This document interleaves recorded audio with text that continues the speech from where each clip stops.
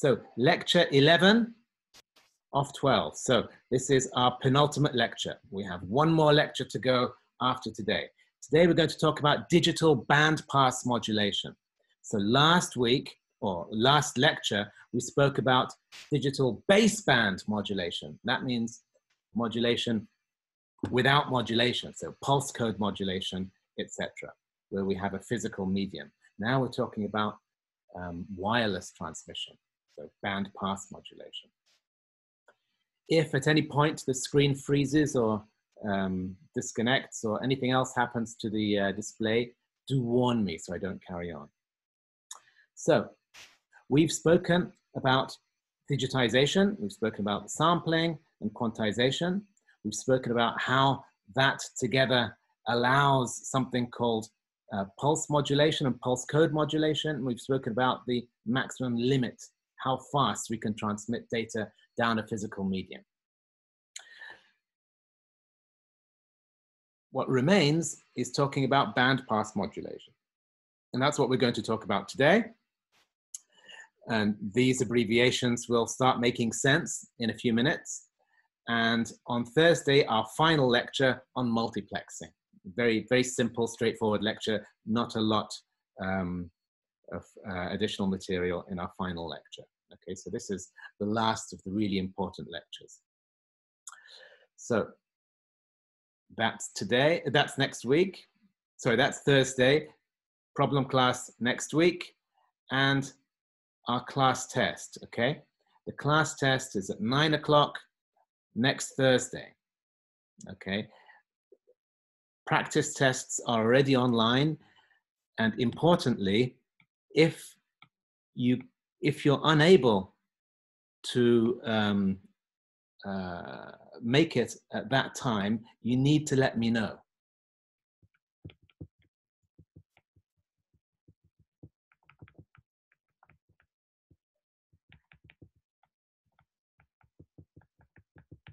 Okay, so if you're traveling, if you don't have access to the internet that day, if you're ill that day, if you know in advance that you can't make it that time, let me know. I'll make another arrangement.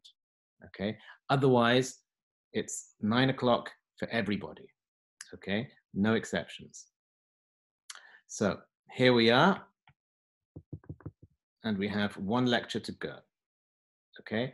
What I've done is I've extended the time for 2 hours. That doesn't mean it's a 2-hour test. It is going to be something like a 40-minute test, meaning that you only need 40 minutes, okay? 40 minutes to an hour maximum, okay? I'm giving you 2 hours because of the arrangement at the moment. You might not have high-speed internet, Vital might be causing you issues, you might run out of time and still not get access to Vital. You might get onto Vital, but then none of the figures appear. Okay, many things can happen if you're unable to do the test for any reason, or if the test crashes and you're unable to finish it. If anything happens, I need to know. Okay, so let me know. The best way to let me know is to use the discussion board if you can. Okay, if you can't, you can't. So get in touch by email. Okay, but if you can, let me know if any issues on the discussion board. Okay, so you already have one class test result, and this will be your second class test. Then you have your exam. So if something goes wrong and you can't complete the second class test, don't panic. Okay. It'll be okay. I can either rearrange to take the test at another time, and if that's not possible, you still have your mark from class test 1. Okay, so don't worry, you're not going to get a 0 because you couldn't access Vital. Okay, but I would very much like it if you could improve on your mark from class test 1 using class test 2. Is it possible to improve your mark? Absolutely. Will there be practice questions? Well, I've already put up 3 tests and very few people have taken the 3 tests. And I'm going to put up a 4th test this week that should be more than enough to prepare you for the class test next week. So we have already spoken about this. This was lecture 10. Today we're going to be talking about this, lecture 11. So we're going to be talking about wireless communication, bandpass communication. I see that the screen has frozen. Can you all see the screen? Can you see the screen, that's the slide that says next steps? Okay, so something's up with the screen. Let me see.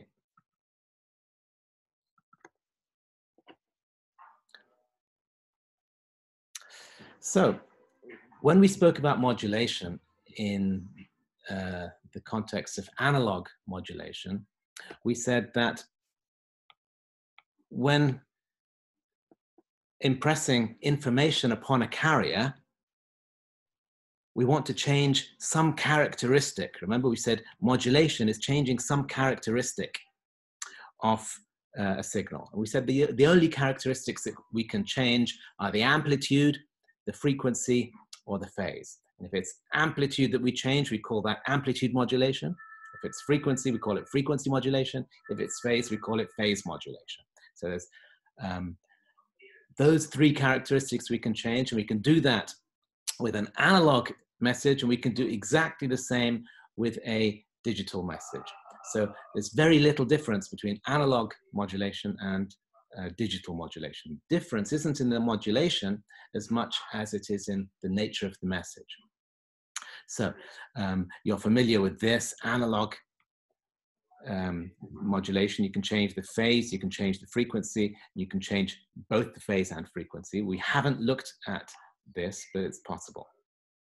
Today, in digital modulation, in a very simplified way, think of a signal where we use the amplitude to change so we use the amplitude of the message to change the amplitude of the carrier.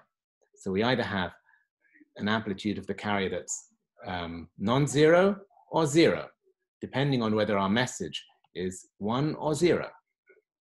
We call that amplitude modulation. But to distinguish it from analog modulation, we call it amplitude shift keying, ASK. Now, if we change the frequency, that's called frequency shift keying, and it looks very similar to FM. When you have a 1, you have some frequency, let's call it a high frequency. When you have a 0, you have a lower frequency. So F1 and F0, you have 2 frequencies. Phase shift frequency, phase shift keying at PSK, exactly the same. Depending on whether you have a 1 or a 0, your signal will have one of 2 different phases. Okay, so this is a brief summary of what today's lecture is about. So when we talk about amplitude shift keying, initially I'm going to talk about something called binary amplitude shift keying. That means there are only 2 possible states, 1 and 0. Okay, so on, off. So you either have a 1 or you have a 0. And remember, a digital signal doesn't have to have 2 levels. It can have 3 levels. It can have 3,000 levels, but it just has to have a finite number of levels. So if that number of levels happens to be 2, we use something called binary ASK. Okay, another way of referring to that is 2 ASK. We call it 2 ASK, meaning that there are 2 levels. Okay, so you have your high frequency carrier and you have your modulating signal. No difference between that modulating signal and an analog signal. It's exactly the same. The only difference is that the information is digital, but the actual signal is exactly the same as an analog signal. It's just a variation of voltage from a transducer traveling. So the signal itself is a variation in voltage from a transducer on some component or some cable. Now, if you think of multiplying these 2, let's think in very simple terms, just like DSB. Remember DSB? So DSB suppressed carrier. That's a simple multiplication of the carrier times the message. What will that give you? It'll give you something like that. It looks just like DSP. The only difference is we've got these zeros here. So nothing new. But this is our new digitally modulated signal. It's called ASK, amplitude shift keying. So this is suitable for bandpass transmission, for wireless transmission, whereas this is not suitable for bandpass transmission. This is still a baseband signal. Okay, so which do you think will have a higher frequency? Baseband or bandpass? Well, look at this carrier frequency. This carrier frequency is much bigger than the message frequency.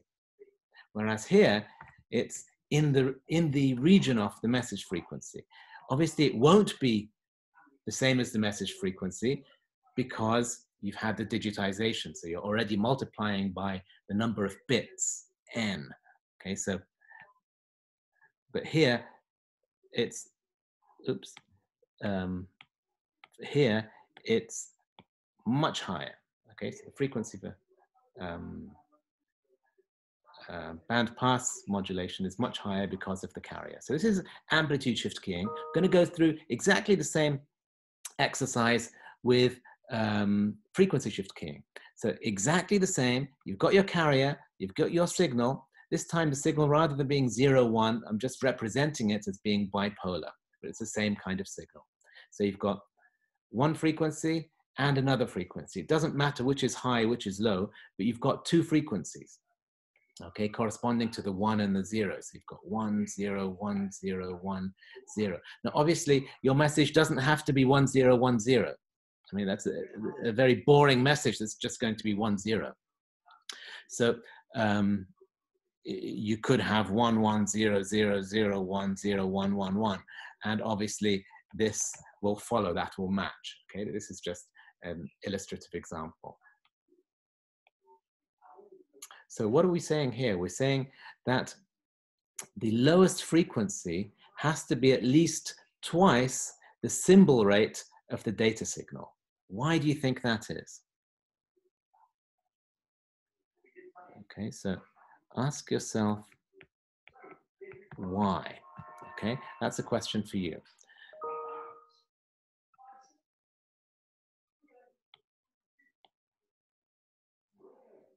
Now, phase shift keying, exactly the same. You've got your high frequency carrier, you've got your signal. Again, it's bipolar. But what's happening here? You've got these phase reversals.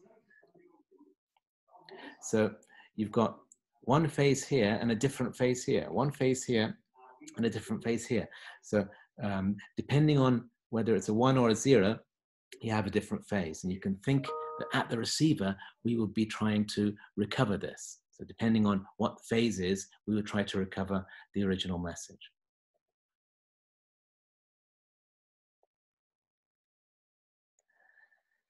So DPSK, this is a form of phase shift keying, but rather than looking at the absolute phase, we look at phase difference. So instead of saying, remember in the previous slide, that if we have a 1, then you'd have this phase. If you have a 0, then you have 180 degrees out of phase. What we're saying is if we have a 1, we have a change in phase. And if we have a 0, there's no change in phase. So that means that whenever at the receiver you detect a change in phase, that tells you that we have a 1. And if there's no change in phase, that gives you a 0. So you can tell that the DPSK has an advantage over PSK in that you don't need to know the phase. All you need to know is a change in phase. So it helps making it easier at the receiving end. So we've now looked at ASK, FSK, PSK, and DPSK. It's a form of PSK. So you've seen this slide before. Now I've added a little bit more detail. So in terms of comparison, ASK is simple, has a low bandwidth, but is susceptible to interference. What does that remind you of?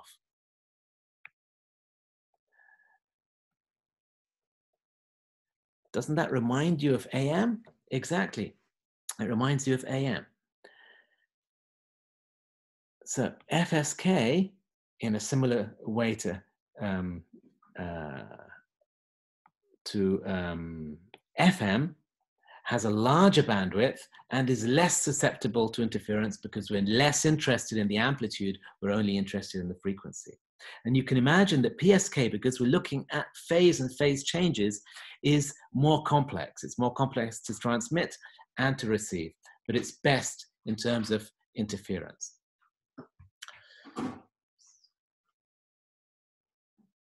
Okay, so we've already drawn this diagram. We said that an ASK generator is really just a DSB modulator, nothing more than that. You're just multiplying a high frequency carrier by your input. And your input happens to be the result of a digitization process. But it's exactly the same as an analog message. Everything that applies to an analog message will apply to this. Okay, so this is very similar to DSB. What does the spectrum of DSB look like? So when we look at normal DSB, let me remind you, normal DSB, if you had a message that looked like that in the frequency domain, if that was your baseband message, then DSB would look something like this, where you'd have a carrier but no carrier component, then you'd have FC plus FM. That's what DSB would look like, all right? ASK looks exactly the same. Why does it have this sync envelope?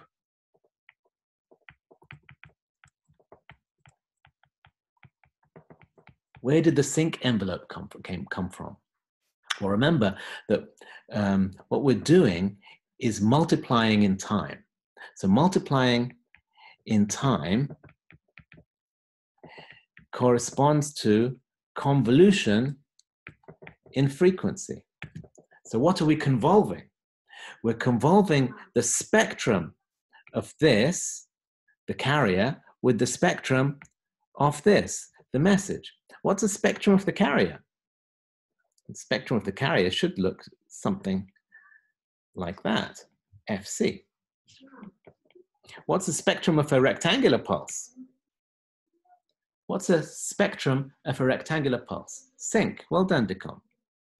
So what you're doing is you're carrying out a convolution between these two things. A convolution between this and that. And that's where this comes from, okay? Now, very quickly, we're moving on to detection. So in this lecture, we're looking at digital modulation and demodulation, amplitude and frequency and phase. So it's a lot to cover, but not in great detail. So how did we recover AM? We either used a coherent demodulator or a non-coherent demodulator. So we either used an envelope detector, which is exactly this, or we used a coherent demodulator. We can do exactly the same for ASK.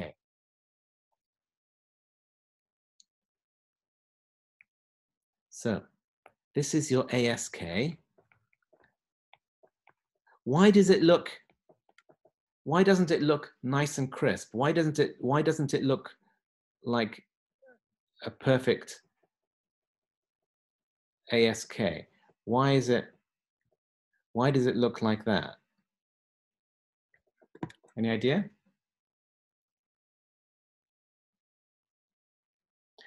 Dekan is asking, shouldn't it be two syncs? Yes, there are two syncs. There's a sync in the negative frequency. We're not talking about that. We're talking about the positive frequency. So yes, so strictly speaking, there should be another sync in the negative frequency, but in the positive frequency is only that sync. So why is that distorted there? You say noise, but it's not necessarily noise. It's a combination. So it might be noise, but more importantly, it's distortion. So when the shape changes, it's normally distortion. Noise is usually added to the spectrum. Okay, so it's a combination of noise and distortion because of the channel. Remember, we're talking about wireless communication, band-pass communication. So this is, it's been transmitted onto the open radio channel. So there'll be interference from many other things, transients, yes, there'll be interference, noise, and distortion. But let's focus on distortion and bandwidth effects. Okay, here we have a low-pass filter and a comparator. Comparator is just a threshold circuit that picks up whether you have a 1 or a 0.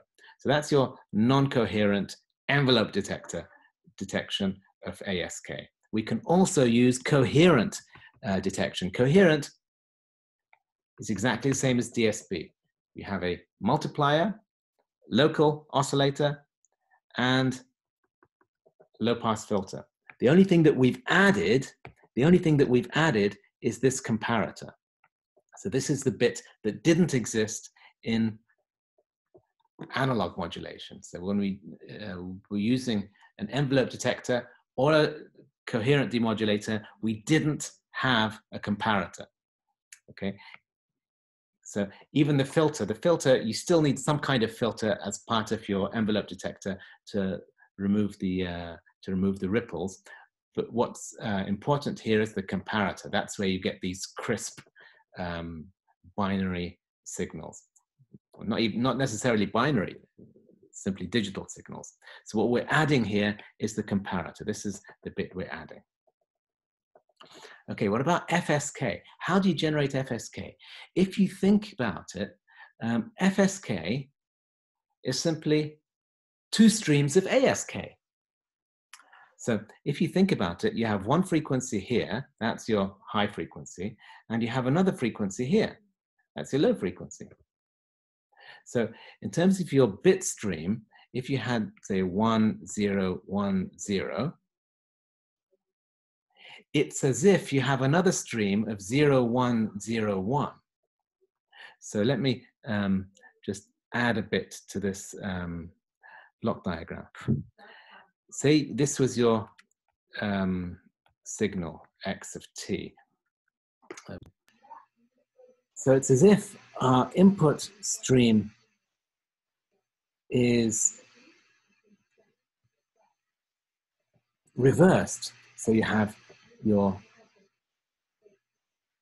input 1, 0, 1, 0, then you have the opposite 0, 1, 0, 1, and then we add these together. So this FSK is simply the result of 2 ASK streams.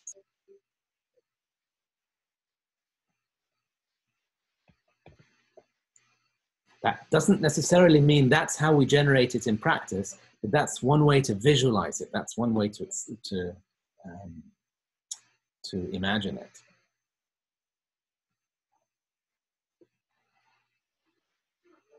And if you think about the spectrum will just be 2 ASK spectra side by side. So how is FSK actually generated? Well, you can have your 2 cosines, and then you can have a switch. You can imagine it like that, as if you have a switch. So this is almost reminds you of a coherent detector, or sorry, a coherent modulator, or a DSP modulator. But here you have a switch, so it's as if you're switching between carrier 1, carrier 2, carrier 1, carrier 2. So you can think of this as carrier 1, carrier 2, carrier 1, carrier 2, etc. Okay. Now this switch isn't just going back and forth. That switch is controlled by your actual input. So it could be carrier 1, carrier 1, carrier 1, carrier 2, carrier 1, carrier 2. So it depends on your input. Another way to generate FSK, or frequency shift keying, is to use a VCO, a voltage controlled oscillator. Voltage controlled oscillator, the frequency is controlled by the input. So this reminds us of FM, remember? In FM, you can use a VCO to vary your frequency. So here, rather than having these abrupt, notice how here you have an abrupt means sudden. So you have an abrupt transition. Here you have much smoother transitions because the frequency is increased, whereas here you're switching, you're just switching, literally switching between two carriers.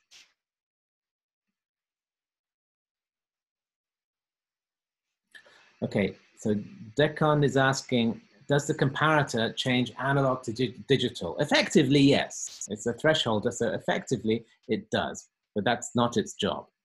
The result 0, 1, 0, 1 plus 1, 0, 1, 0. No, Decon, this isn't digital electronics where we're adding together.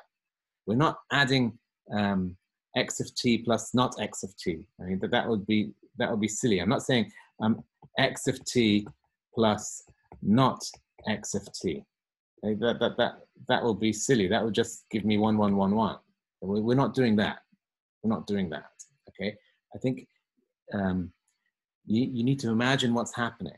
What we're doing is we have x of t modulating a data stream and not x of t modulating another data stream. Then we're adding them together. So if you like, yes, this is 1, this is 1, this is 1, this is 1, using that logic. But we don't want that. We want at the receiver to say, this is 1 because it's a higher frequency, and this is 0 because it's at a lower frequency, and this is 1 because it was a higher frequency, and this is 0 because it was at a lower frequency. So yes, it is 1, 1, 1, 1, 1. If you think in terms of ASK, but in terms of FSK, we're looking at the frequencies.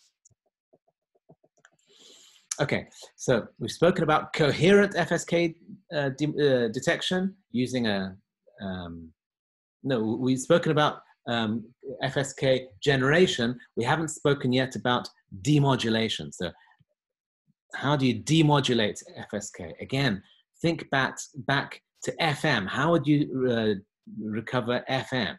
It is possible to use an envelope detector for FM, but we still need a differentiator first.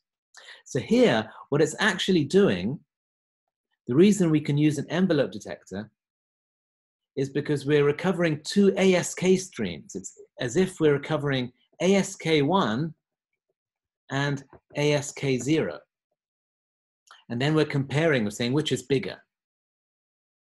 So you need a bandpass filter, one centered at F1 and one centered at F0. In this diagram, it's called F2. So you're filtering out the two data streams. So you end up with these two data streams. It's as if you end up with this going into one envelope detector and this going into another envelope detector. So what you'll be picking up for this will be something like that, and here you'll be receiving the exact opposite. And then you compare this value with this value, which is bigger, that. Then you compare this value with this value, which is bigger, that. That's what a comparator does. Then you compare this value with that value, sample points, which is bigger, that. Then this value with that value, which is bigger, that. So you have a 1, 0, 1, 1, 0, 1, 0. So that's your 1, 0, 1, 0.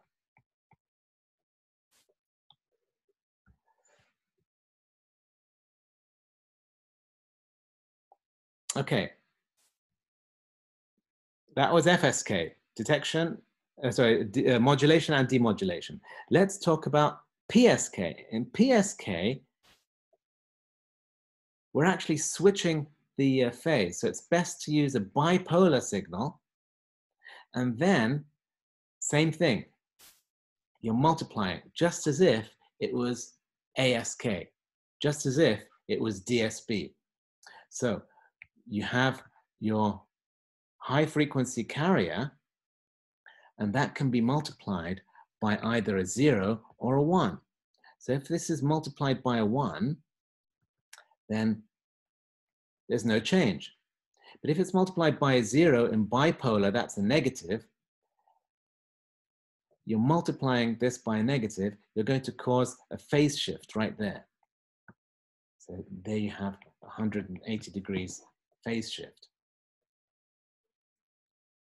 And the same again and again. So depending on whether you have a 1 or a 0, you can be multiplying by something positive or something negative, and that'll cause that phase shift.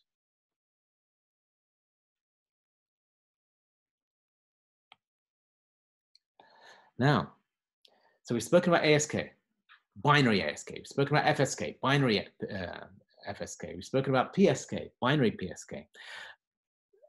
But we're still only able to get 1 bit per symbol out. If we want higher data rate, if we want to maximize the amount of information that we transmit per unit time, what we want is more than 1 bit at a time. Okay, so if in each symbol I can put in more than just 1 bit, so instead of 1, I could put maybe 10 or 1010. So if I can put more than 1 bit into one burst of carrier, then we can get a higher data rate. So let's say we had 2 bits on every wave, that'll give us 4 different amplitudes. So just think about it for ASK. Think about, instead of having just 2 levels, binary ASK, think about having 4 levels. Okay, so that's 1 level, that's another level, that's another level, and where's the 4th? That's your 4th level. So you have 0, 1, 2, 3. You have 4 levels. How do we do that? We do that because we're using 2 bits for every symbol. So instead of just using 0, we're using the next bit, 0, 0, or 0, 1, 1, 0. So it depends on your bit stream. So in this example, my bit stream is 0, 0, 1, 1, 0, 1, 0, 0, 0, 1, 0, 0, 1, 0, 1, 0, 1, 1. So for 4 level ASK using 2 bits, the first 2 zeros are bundled into 1 symbol, and that has that amplitude there. The next 2 bits, 1, 1, that's your level there. Then the 0, 1, that's that, etc. So every 2 bits get transmitted into 1 symbol. So effectively, we have now doubled, we've doubled the data rate. We've managed to put twice as many bits through on the same number of cycles of carrier. Spice is saying, what about demodulation of PSK? I'll leave that for you, but remember PSK, PSK is simply summation of ASK. So the spectrum of PSK is the same as the spectrum of ASK, but the demodulation of PSK is actually quite complex. Okay, so I haven't yet given you a block diagram for PSK demodulation. There's more important things to do. So what we need to know is the block diagrams for modulation and demodulation of ASK, FSK. You need to know the spectra for ASK, PSK, and FSK. But you don't need to worry too much about demodulation block diagram for PSK because it's quite complex. So another variation of PSK, so we've looked at PSK and DPSK, differentially coherent PSK. Now there's something called quadrature PSK, which is the same idea as 4-level ASK, but this is the version for PSK. So it's 4-level PSK, so 4 phase shifts. So we're using 2 bits. Again, 0, 0, 0, 1, 1, 0, 1, 1. But what we're doing is we're saying, well, we can have 4 phase shifts. Why do we only have 180? Why not also have 90 and 270 and 0? So instead of simply having 2, now we've added an extra 2. So we have a total of 4 possible phase shifts. Okay, so here you can look at the different phase results. Now, obviously you need a more complex detector to be able to pick up these phase shifts, but it essentially allows you to double your data rate. Now, if you wanted to multiply your data rate by 4, you could change both the phase and the amplitude at the same time. There you get 4 bits per symbol. So you're doubling data rate by changing the amplitude from 2 levels to 4. And the phases, instead of 2, we're using 4. And if we use both together, we get a factor of 4. Now, it's not easy to draw that. It's just going to be confusing, but it's enough if you can visualize a combination of this and that will give you what we call QAM. And we use that in broadband. Okay, so it's basically ASK plus PSK put together.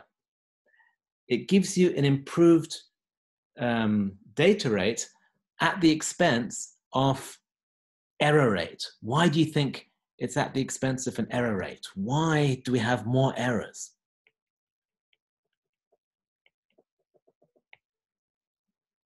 Why are there more errors if you're changing the amplitude and phase at the same time?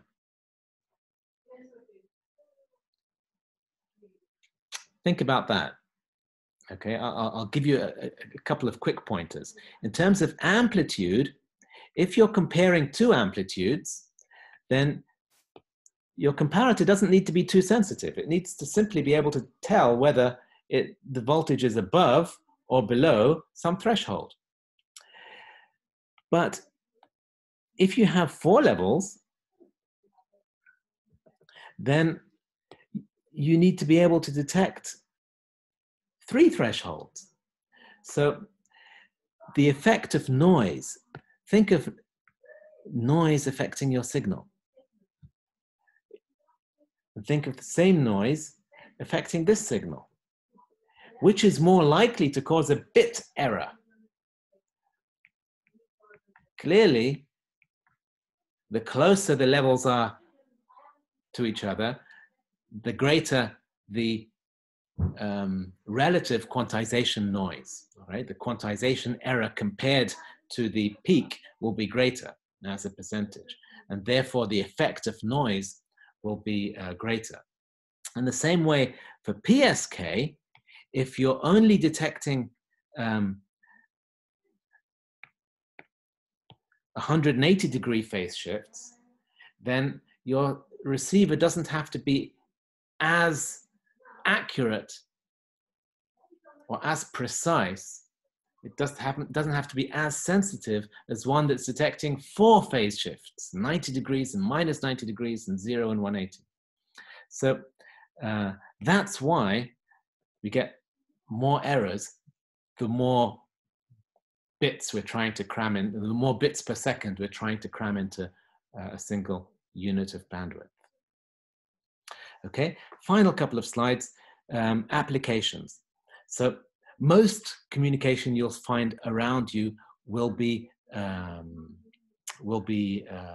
digital.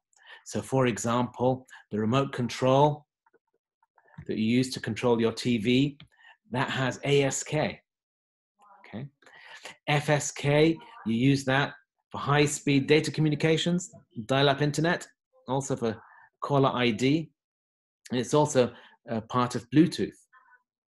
Phase shift keying, you'll find that in 4G, 5G, Wi-Fi. All high-speed digital communication uses some variation of PSK. So QPSK and QAM are variants of this. You'll find QAM in broadband, and you'll find QPSK in satellite communications. Okay, so going forward, so the higher the data rate, the more complex the communication. The higher the frequency, the more complex and the more number of bits per second we're using. We'll be using things which are less simple. But for the simple applications like a remote, you might use something like ASK. Okay, so these are all the simpler applications. Okay, so look around you, wherever you see digital communications, this is the kind of thing. So when we say dial-up internet, most of you will never have used dial-up internet. Most of you will probably only have seen Windows 95 on TV. But this is the kind of thing that was used for that. It still exists. FSK is still being used for things like caller ID and Bluetooth. Okay, so now these things should make sense to you. Quick reminder of what remains. We have our final lecture on Thursday, problem class next Monday, class test on Thursday. Okay, after Thursday, I'll then release the practice paper and some past papers, and I'll help you to go through that. Okay, so that concludes today's lecture. Let me stop the recording.